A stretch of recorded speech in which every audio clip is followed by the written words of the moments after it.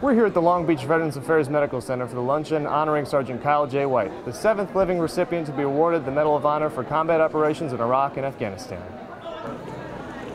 The Greater Los Angeles chapter of the Association of the United States Army hosted the luncheon for Sergeant White and his family. Audience members participated in a question and answer segment. Sergeant White has found a new role that he now holds. I'm here with Sergeant White. Sergeant White, thank you so much for being with us today.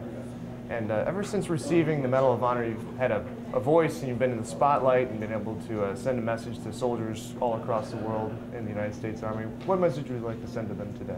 One of the messages I have to service members that are considering separating from the military is that you need to have a plan. You know, what I did is I made sure I researched college, I made sure I had my budget planned out, made sure I had kind of backup plans too in case that didn't work out. And what I want people to know is just to make sure that they think ahead and plan it out and have a course of action. And also that, once you start your education, it's important that you finish it. This week, President Obama presented Sergeant White with the Medal of Honor for courageous actions in the Nuristan province of Afghanistan on November 9, 2007. Sergeant White will continue to get his word out to all service members. Reporting for the Army Reserve, I'm Army Sergeant Manuel Quiros, 222nd Broadcast Operations Detachment.